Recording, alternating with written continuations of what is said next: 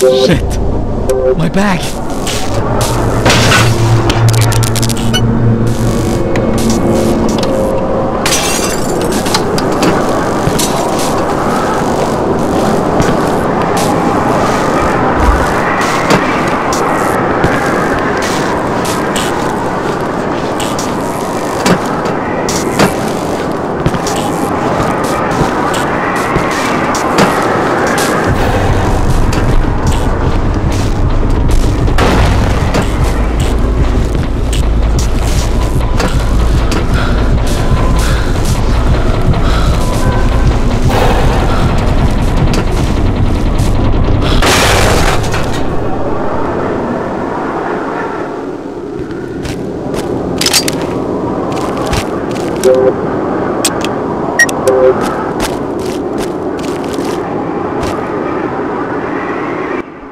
At college, I was talking to some guys from my class, and I asked them about some ideas to cry fear.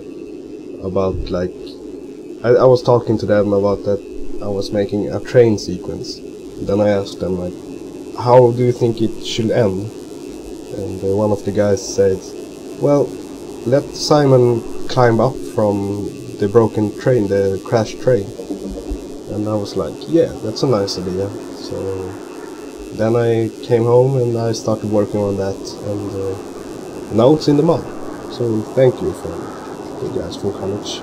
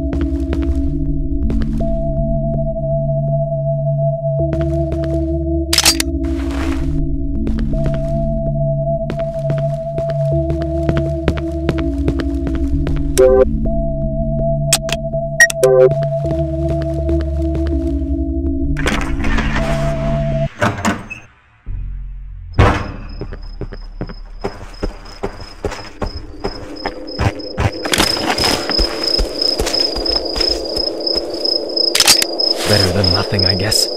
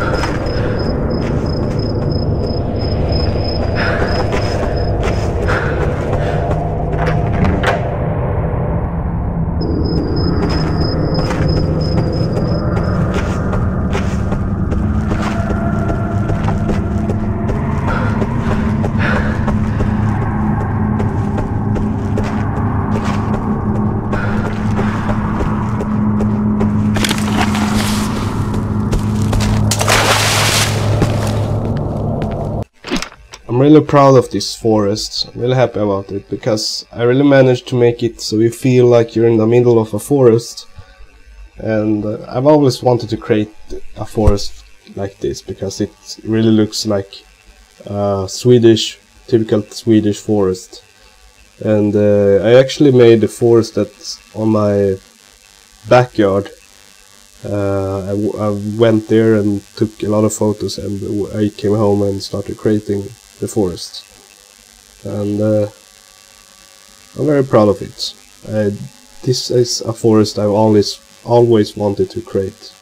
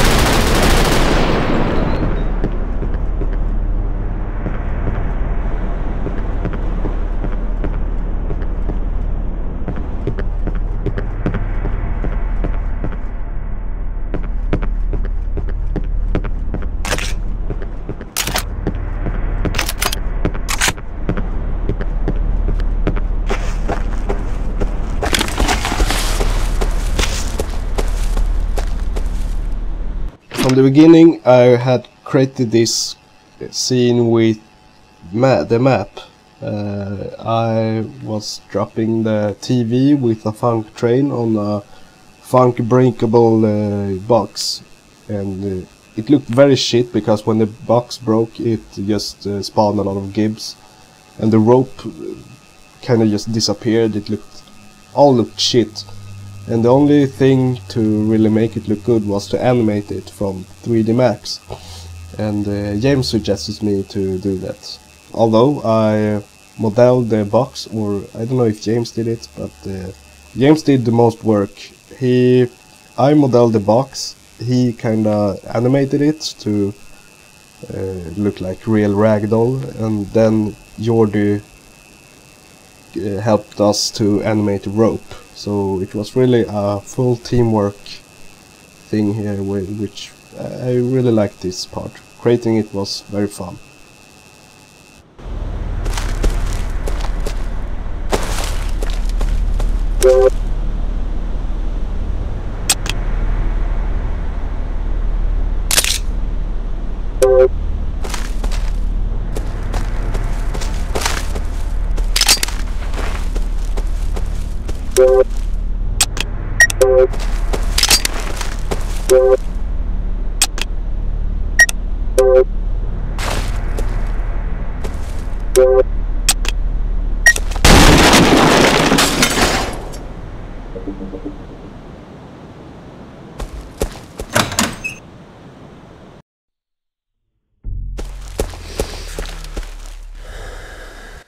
This area is pretty interesting because me and James were discussing about having enemies which was falling down from trees, and I always wanted to have hanging corpses just falling down on you.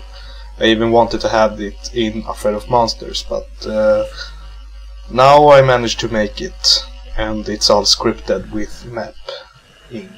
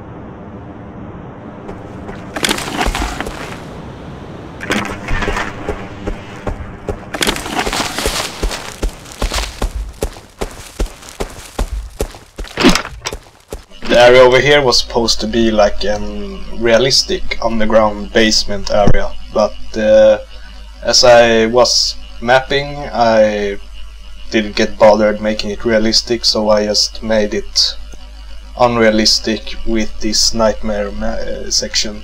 I wasn't sure if it will fit because it randomly just got surrealistic in the mod, but who cares? You know, the entire mod is not real anyway, so having this surrealistic area was pretty nice, and it adds some variations to the mod, and it was fun to do, and it's also fun to play, I guess.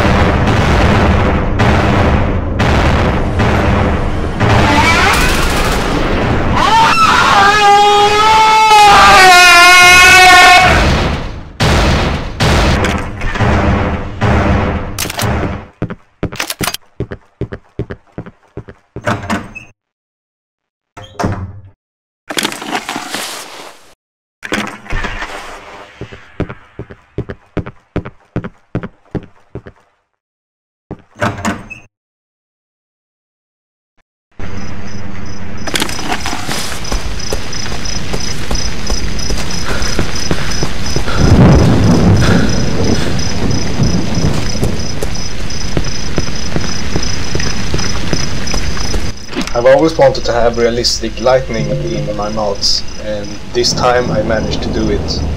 And how I made it was I recorded some real lightning outside when it was lightning, and then of the video I recorded I stopped frame by frame and recreated it in a model. So each frame of a model, each frame of the video was a specific model, and the lightning you see in the mod is the sky changing model every frame, like in the video I recorded. So I got it looking exactly like the real lightning from the video I recorded, and it was pretty tricky and also fun to do, and the result is fantastic.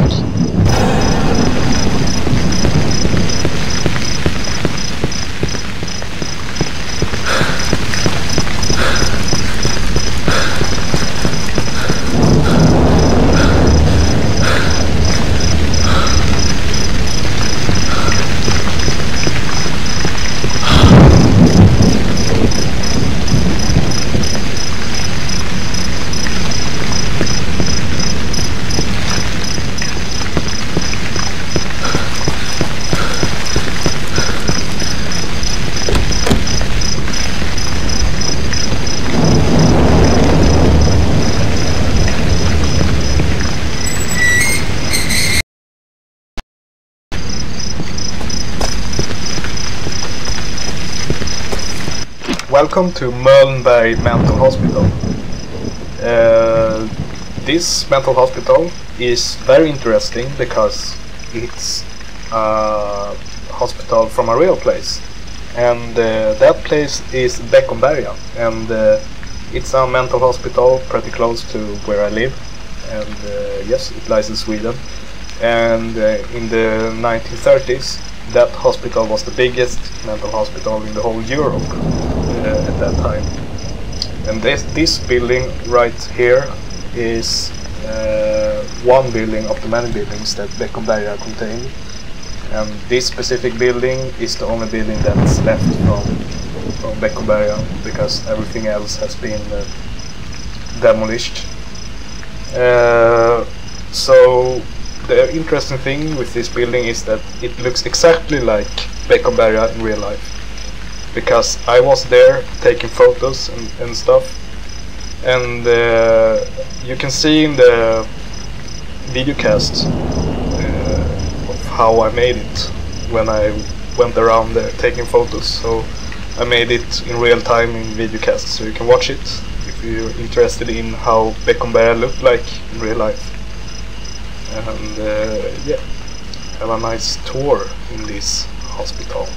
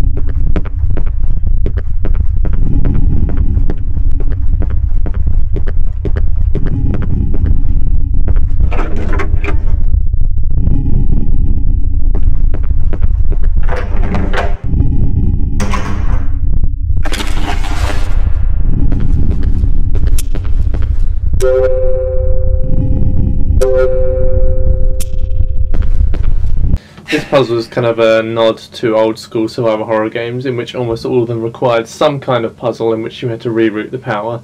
In this case, it's simply moving all the poles, or whatever the hell they are, to the bottom position. Players can know that they're connecting the power by there being a spark effect every time that you move it to the correct position.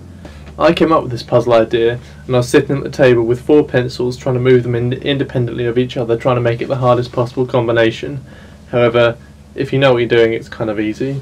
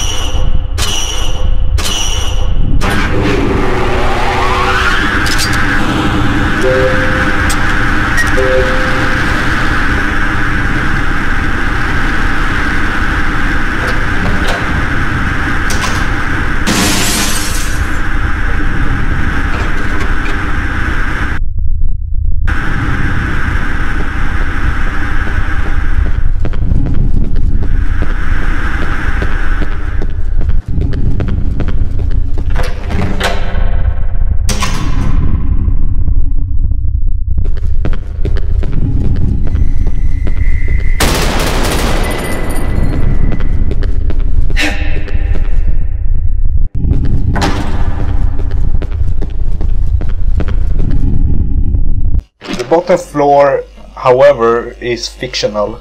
It's all made up, and the one who designed it is James. He designed the bowling hall, the bowling alley, and the basketball arena thing. We decided to keep it as the bottom floor, and the only thing that really looks like Beckomberga, the mental hospital in real life, is the other map, the first and second and third floor, and also the attic.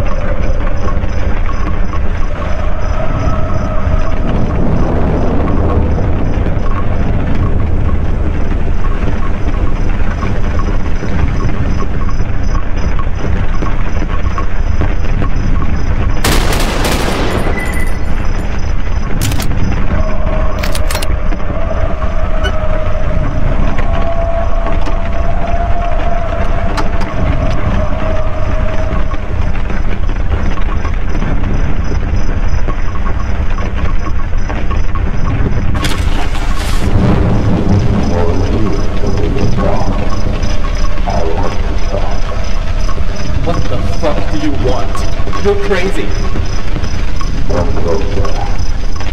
I'm close enough. I can't. There's a big fucking gate in the way. That's why I want you to come closer. I'm not closer. How? I need it done. You got it done.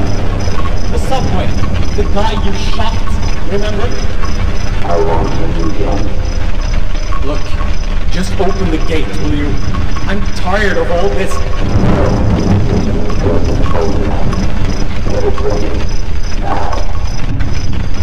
I know. I have it already. Give it to me right now.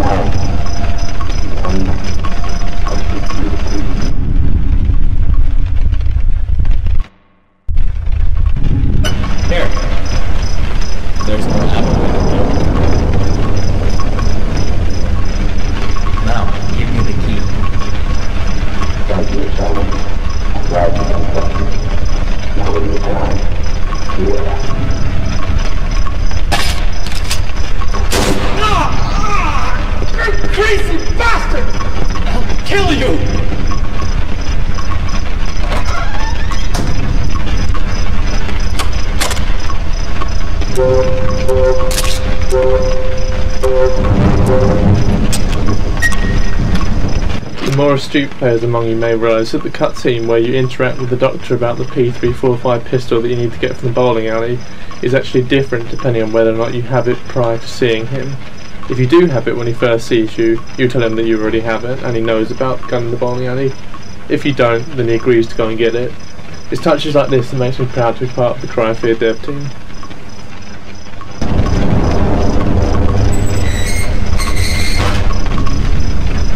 The interesting thing with this scene is that you can either choose to give the weapon to the Doctor or to keep it. And what it really means with this option is that if you give the weapon to the Doctor, it means you trust him.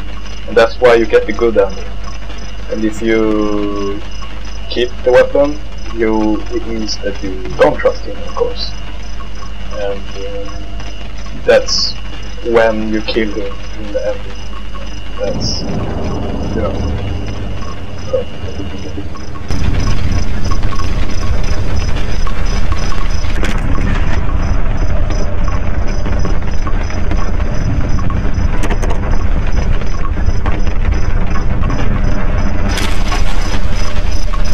This puzzle is damn nice if I do say so myself. It's in multiple parts. The first part requires getting the two halves in the numeral place, putting them together to get one of three randomised telephone codes. You then phone the number on the telephone and that triggers a cutscene where the sick version of Simon in the opposite window holds up a board with a code on it. You then use the telescope to read what's on the board and use it to activate the keypad at the top of the asylum. The thing about this is that not only is the number on the board randomly generated, but it won't end the cutscene until the game knows you've actually looked at Simon himself with the telescope. This is done by using a simple trace line from where you're aiming with the telescope.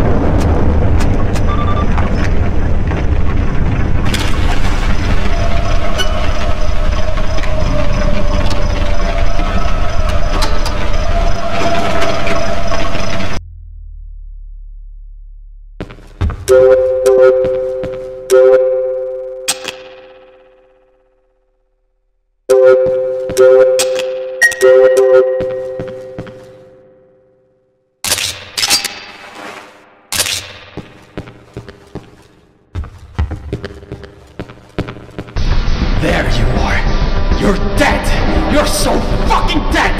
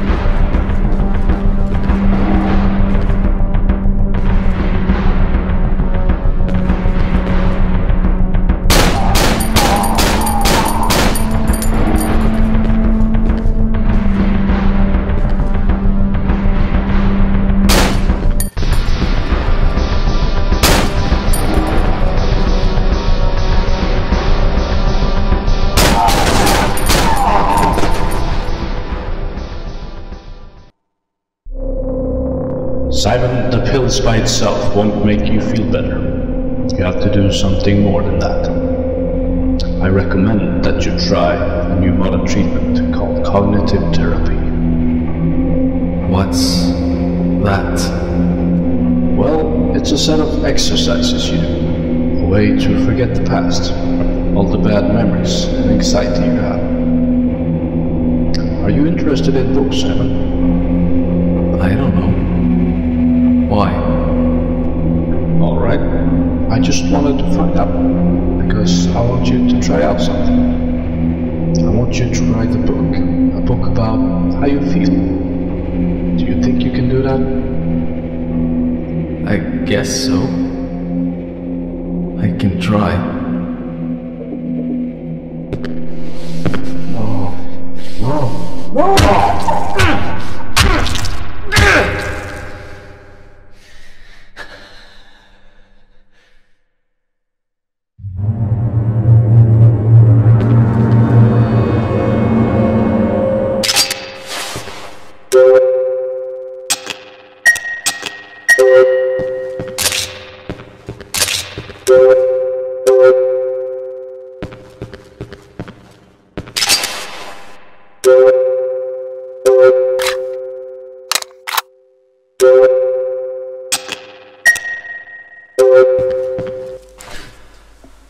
Andreas, or Rumpel as you may know him, gave me an assignment on a Friday before I was going out partying in one weekend.